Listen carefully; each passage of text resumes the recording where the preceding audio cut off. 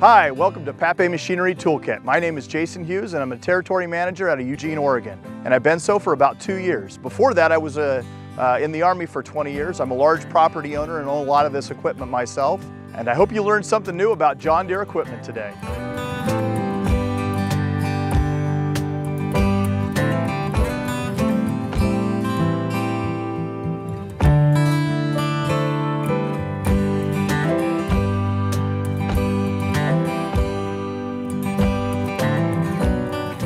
Hi, today we're going to talk about rotary cutters. We offer a couple of different styles of rotary cutters, whether it be the RC 2048s, the RC 2060s, RC 2072s. These are all Frontier products. They both have high strength gearboxes.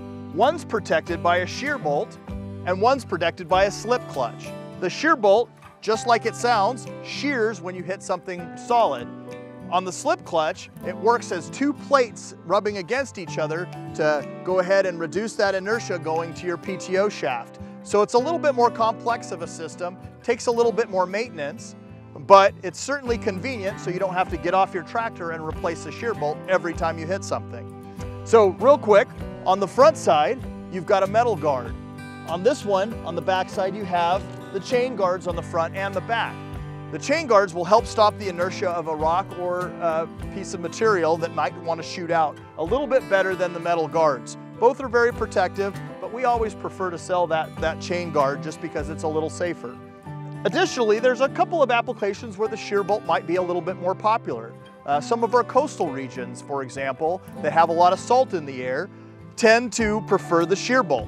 The slipper clutch tends to rust a little easier, and so without proper maintenance, that could definitely rust up on the coastal regions. So we might prefer a shear bolt to the slipper clutch. Both are great options for you. I hope you have learned a little bit about the comparison on the two different models. Just to recap, a little bit more economical on this one, a little bit more expensive, but a little less maintenance.